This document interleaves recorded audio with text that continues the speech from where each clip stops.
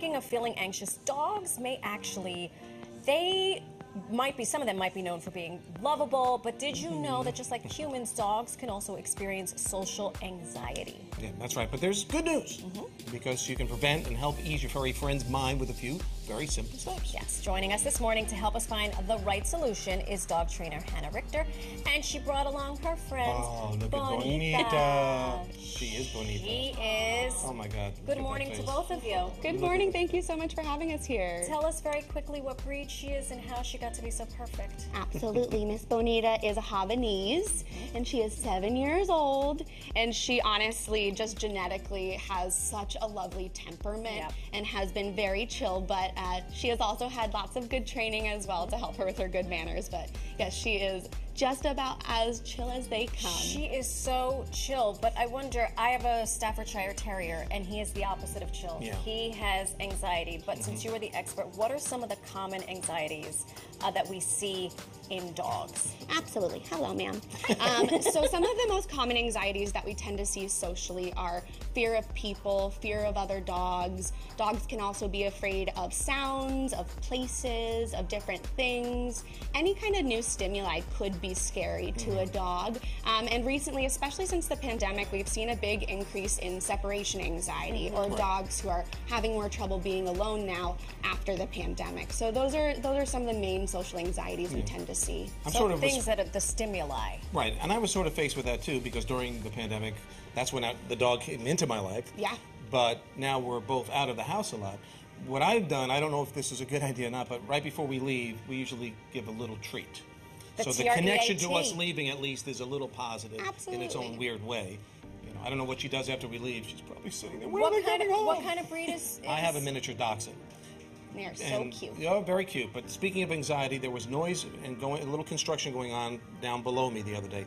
2 straight hours, barked.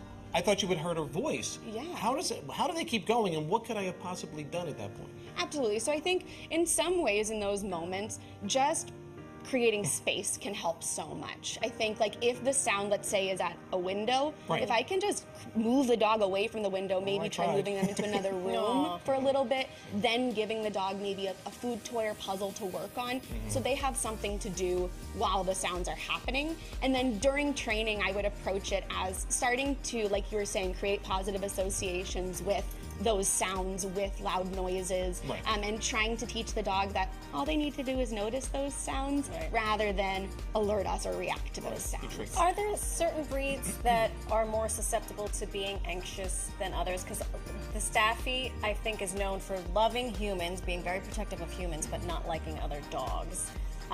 Is that? Yeah, just like you said. I mean, I think genetically some dogs were bred to be a little bit more protective than other dogs, or could be a little bit more sensitive.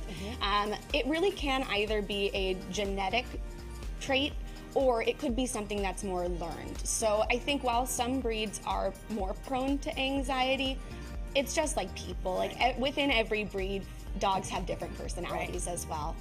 No, I mean, barking is obvious, that kind of a thing. What other more subtle things would you notice in your dog that it maybe is suffering from some type of anxiety? Absolutely. So a lot of times what we'll see first is just turning or looking away. Bonita is staring right at you, which is a good sign. But and then she said, yes, I just need a little break for a second. Yep.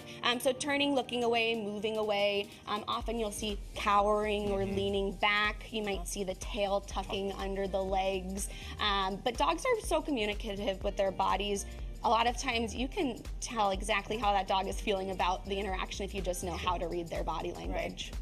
Now, we have other pets besides dogs that also can suffer from anxiety. Cats, hamsters, who knows, whatever. How would you gauge a cat's a little more, I would think, a little more difficult to read, because they're always hiding their cards a little bit. Absolutely, yeah. I mean, I think all animals definitely experience anxiety in the same way that we do. I think heart rate, accelerated heart rate is something that we see in most animals. We see increased frequency of breathing as animals get anxious, and often sweating. For dogs, it's sweat on their paws that we tend to notice. So definitely other animals experience anxiety and have similar signs of anxiety as we do, honestly. So going by what you're saying, get them out of the space if you know the anxiety is coming on.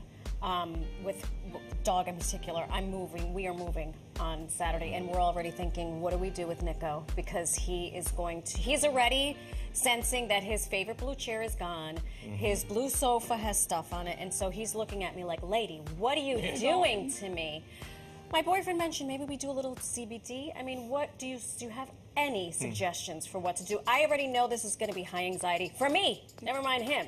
So what can I do for him? Absolutely. So I would say in good news, dogs are more adaptable to new spaces than cats are. I know cats can have a harder time moving. So in good news, hopefully your pup will have an okay time just naturally. But I'd say starting to try and figure out a daily schedule is going to help so that when your pup gets there, you already have a bit of a routine to fall into. I would go ahead and establish a place for the dog's bed or crate so that they have kind of a home base. And then I think from day one, just starting to have good associations with the space, playing in the new apartment, and just starting to kind of set up what the routine and space will be is going to set you up for success. Awesome. Fingers crossed. Hannah, great information. Thank you, So Hannah. And Bonita. Absolutely. Bonita is just, She's beautiful. She's a lover. As you pointed out, she's better coiffed than both of us today. She's got the best coif. She really does. Brows, Look at that. everything. Wow, she's got it going on. Thank you again for joining us. You at home, we will post all of these fantastic tips on our website at pix11news.com. All right.